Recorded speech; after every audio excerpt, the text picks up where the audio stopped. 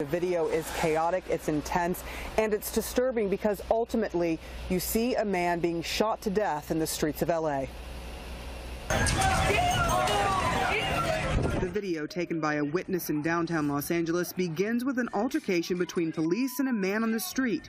We don't see what caused the incident to turn violent, but the man appears to throw punches towards one of the 4 officers on the scene who were trying to arrest him on suspicion of robbery.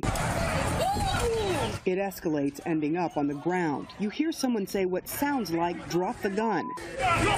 Then the sound of a taser goes off. Then more shouting that sounds like, "Drop the gun," yelled twice. A struggle continues and 5 shots are fired.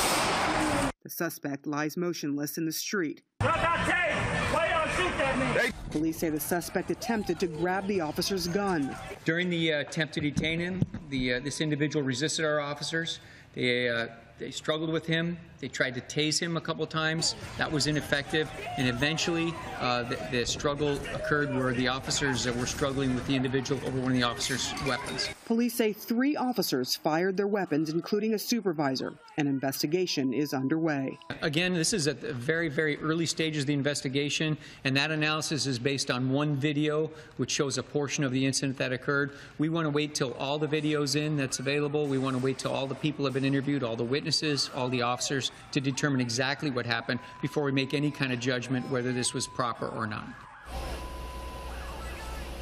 And you heard Commander Smith talking there about other videos. We understand that some of those officers did have body cams on, and there's also surveillance video from one of the buildings there in the area. They are trying to look at all that, as well as some of the witness statements. They are still taking the statements from witnesses. We talked to 2 of the witnesses, and they said that before all this happened, before that video started rolling, that the person who was killed was actually tased once before that, but jumped up and started coming at police at that point in time. So this case certainly still under investigation, a lot still to be known, but that video very dramatic and very, very upsetting to many, many people.